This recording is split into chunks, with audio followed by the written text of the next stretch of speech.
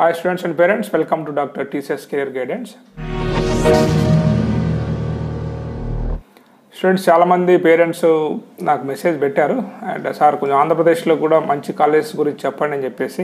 ఎందుకంటే ప్రీవియస్గా మనము other than IITs top 20 engineering college in India అని చేసాము. అదేవిధంగా హైదరాబాద్లో ఉన్నటువంటి టాప్ 20 కాలేజెస్ గురించి కూడా 2 వీడియోస్ చేశాను అనమాట. సో అవి చూసిన వారు కొంచెం ఆంధ్రాలో కూడా ఏ మంచి కాలేజెస్ ఉన్నాయి చెప్పండి సార్ అని అడిగారు. సో నేను ఎందుకు ఆగానంటే ఇప్పుడు 2022లో NIRF ర్యాంకింగ్ వస్తుందని తెలుసు, అందుకని NIRF ర్యాంకింగ్ వచ్చిన తర్వాతే ఆంధ్రాలో కాలేజ్ గురించి చెప్దామని ఆగాను అనమాట. ఈ లోపల వచ్చేసినాయి కూడా అవి.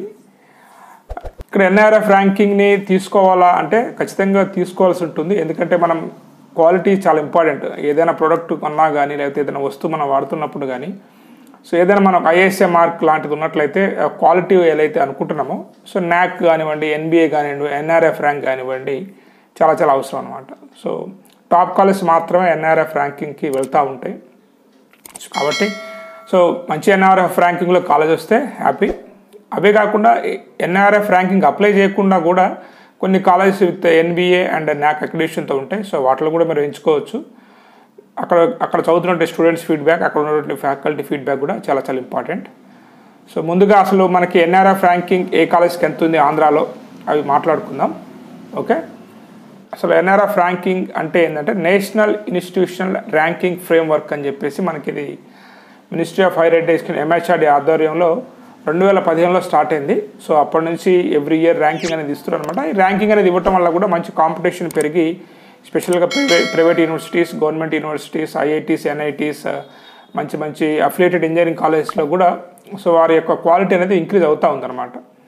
సో ఇక ఫస్ట్ ఆఫ్ ఆల్ మనం ఇక్కడ ఆంధ్రప్రదేశ్ గురించి ప్రత్యేకంగా చెప్పుకున్నట్లయితే KL యూనివర్సిటీ విజయవాడ. సో ఈసారి మాత్రము ఆంధ్రప్రదేశ్లో టాప్ 100లో సో ఫస్ట్ ర్యాంక్ వచ్చిందనమాట. అంటే NIRF ranking 44.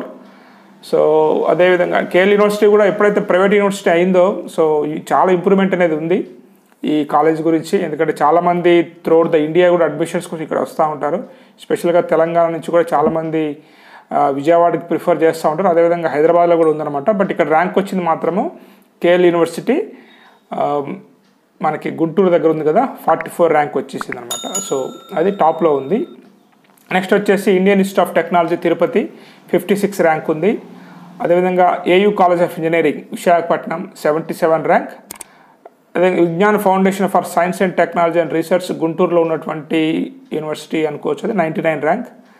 Gandhi institute of technology and management Visakhapatnam 102.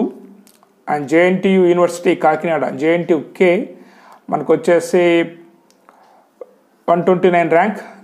Siddhartha engineering college Vijayawada so 141. So Shri Vidyanikethan Mohan Babu గారి కాలేజ్ వచ్చేసి 165 ర్యాంక్. అండ్ GMR ఇన్స్టిట్యూషన్స్ తెలుసు కదా మీకు, GMR ఎయిర్పోర్ట్ సో రాజ్యంలో ఉందన్నమాట ఈ కాలేజ్ వచ్చేసి, ఇది 188 ర్యాంక్. అదేవిధంగా Shri Venkateswara college of engineering and technology Chittoor so 198 NIRF ranking వచ్చిందనమాట. ఓకే, సో ఇవి కొన్ని కాలేజెస్.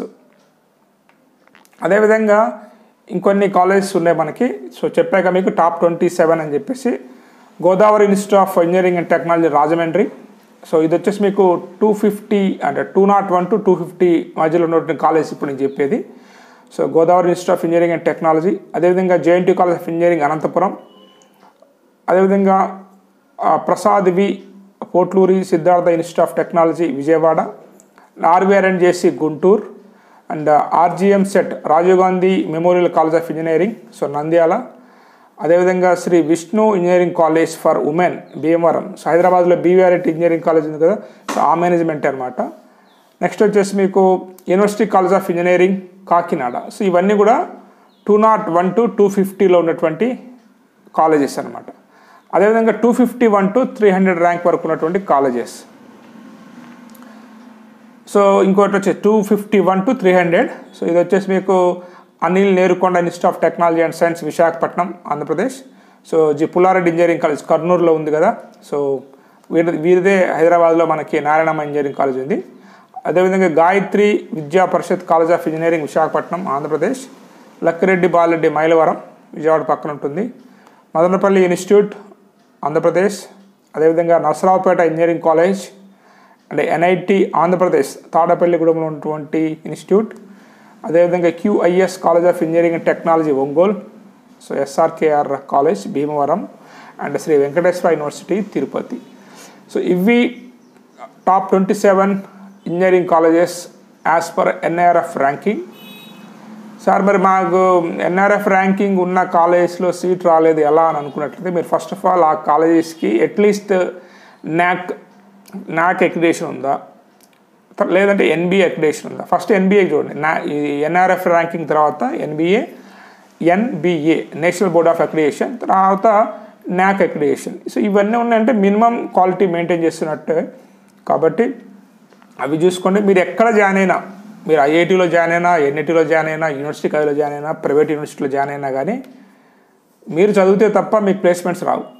సో కాలేజెస్ అనేవి ఫెసిలిటీస్ ప్రొవైడ్ చేస్తాయి ఖచ్చితంగా, కానీ ఆ ఫెసిలిటీస్ ఉన్నంత మాత్రాన మీరు కష్టపడకుండా ఉన్నట్లయితే వారు కూడా ఎంచలేరు. కాబట్టి మీ ఎఫర్ట్ అనేది మీరు ఎక్కడున్నా కానీ, సో ఈ మధ్య ప్లేస్మెంట్స్ అనేవి కూడా మొత్తం ఆన్లైన్లో రిక్రూట్ చేసుకుంటున్నాయి. TCS లాంటివి, TCS NQT అనే ప్లాట్ఫామ్ని అరేంజ్ చేసి వాళ్ళ ఎగ్జామ్ కనుక మీరు క్వాలిఫై అయినట్లయితే వారే మీకు 100 కంపెనీస్కి డైరెక్ట్గా ఇంటర్వ్యూలో వాళ్ళే కూర్చోబెడుతున్నారు అనమాట. So each and every company అనేది ఆన్లైన్లో వారు ఎగ్జామ్స్ కండక్ట్ చేసి ఫిల్టరింగ్ ప్రాసెస్ చేస్తున్నారు. కాబట్టి మీకు ఇలాంటి NIRF ర్యాంకింగ్ కాలేజీలో వస్తే హ్యాపీ. రానుకున్నా కానీ ఏదైతే మీకు చెప్పినట్టు NAC అండ్ NBA చూసుకోండి. అదేవిధంగా ఏ కాలేజీలో చేరే ముందైనా కానీ ఫస్ట్ ఆఫ్ ఆల్ అక్కడ ఉన్నటువంటి విద్యార్థుల ఫీడ్బ్యాక్ అండ్ ఫ్యాకల్టీ ఎలా ఉన్నారు అనేది ఖచ్చితంగా తెలుసుకోండి. ఇవన్నీ మారుతూ ఉంటాయి ర్యాంకింగ్స్ అనేవి. ఓకే, ర్యాంకింగ్ లేకున్నా కానీ కొన్ని మంచి కాలేజెస్ అనేవి ఉన్నాయి. ఎందుకంటే కొంతమంది అప్లై చేయరు, ఇది చాలా పెద్ద ప్రాసెస్. ఓకే, డిస్ట్రిక్ట్ లెవెల్లో ఉన్న కాలేజ్ కొన్ని అప్లై చేయవు. సో మీ దగ్గరలో ఉన్నటువంటి కాలేజెస్లో అక్కడ చదువుతున్నటువంటి స్టూడెంట్స్ ఫీడ్బ్యాక్ తీసుకుని కూడా మీరు కాలేజీని ఎంచుకోవచ్చు. మీ అందరికీ కూడా మంచి ర్యాంక్ రావాలని కోరుకుంటూ, మీరు అనుకున్న కాలేజీలో సీట్ రావాలని కోరుకుంటూ all the best students. So ఈ వీడియో నచ్చినట్లయితే లైక్ చేయండి, మీ ఫ్రెండ్స్కి షేర్ చేయండి. ఓకే, అదేవిధంగా ఈ ఛానల్ని సబ్స్క్రైబ్ చేయండి. Have a nice day. Thank you.